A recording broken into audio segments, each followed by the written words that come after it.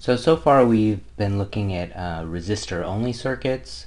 We've looked at capacitor-only circuits. Now we're going to combine these two in what's called an RC circuit. So I have a simple circuit here. This is my battery, 10 volts. Here's my 5 ohm resistor, and here's my 2 farad capacitor. And I have my switch right here. So let's just run through what's going to happen conceptually when we close this switch.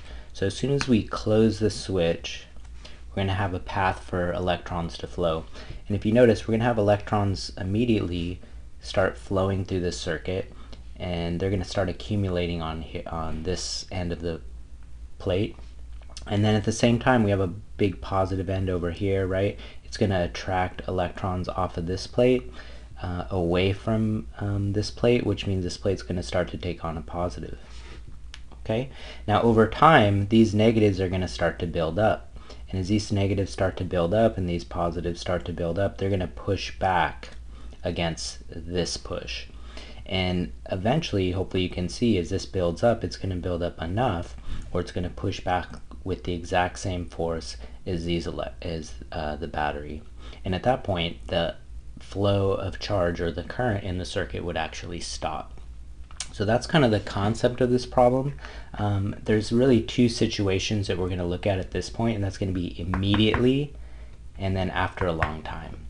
So I'm asking you to solve for the VIQ, and that just means what's the voltage across, the current through, and the charge on these two devices.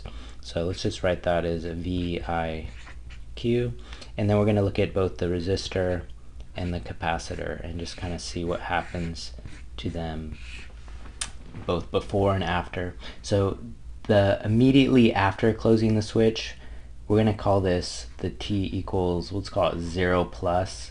So it's right after that 0 second time immediately after. So we'll call this the t equals 0 plus table here. So what I want you to notice is, as soon as we close this circuit, there's going to be a huge flow of charge. In fact, what we're going to do is we're going to treat this capacitor as if, so immediately we're going to treat it as if it was a short circuit.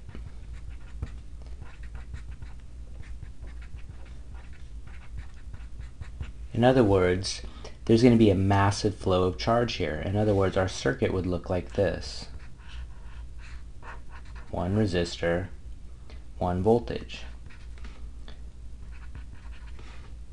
Okay, now we can solve this circuit easily, right? So the flow of current in this particular circuit is just going to be 2 amps, right? 10 volts over 5 ohms is 2 amps. So in this case, the resistor, there's going to be 2 amps flowing through it. Charge doesn't apply to resistors, right? Now the current, obviously there's no current actually flowing through the capacitor, but really what we mean is kind of this before and after case, as it's flowing right into the capacitor. Well, that's going to also be 2 amps. This is a series circuit, so all the current's the same for both of these devices.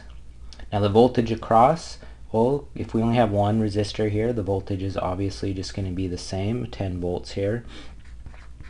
And then for the capacitor, well, there is no voltage drop, right? It's a series, it's a short circuit here. So this would just simply be 0. And if there's 0 volts across, there's going to be 0 charge. So that's what's going to happen immediately when we close the circuit. Now let's look at what happens to this capacitor over time. So remember, as we said, this is going to start to build up, and eventually this current is going to stop. And so this will be, we'll call it time equals infinity. So that means for like a long period of time, we'll just say it's at infinity, right? Time is super long. So let's go ahead and redraw the table. VIQ RC. So again, over a long period of time, again, this current is going to stop here, right? And so we're going to say the current through here is 0 amps. 0 amps. In fact, for a long time, and they'll usually use that word long time, treat the capacitor like, well, what's the opposite of a short circuit? an open circuit. Okay, so we're going to imagine that our circuit now looks like this, where this is open here. Okay, where in place of the capacitor it would be open. And this would be an R here, whatever it was. What was it? 5 and 10. So anyway, at this point, the capacitor is going to be open, and so obviously the current would stop.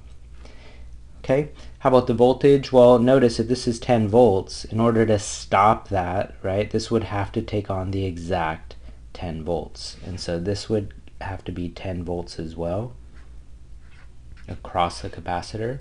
Now the resistor, on the other hand, since there's no current flowing through it, right, I is equal to 0 here, that would mean that there's no voltage drop across that, right? So the voltage is simply going to be 0. Again, charge doesn't apply for resistors. And then our capacitor, well, now we'll just use, remember, capacitor equals Q over V, or Q equals C times V. And so in this case, we just had 2 times 10, which gives us 20 coulombs of charge. So that's the basic RC circuit. We're going to do a few more, slightly more complicated ones in the next few videos.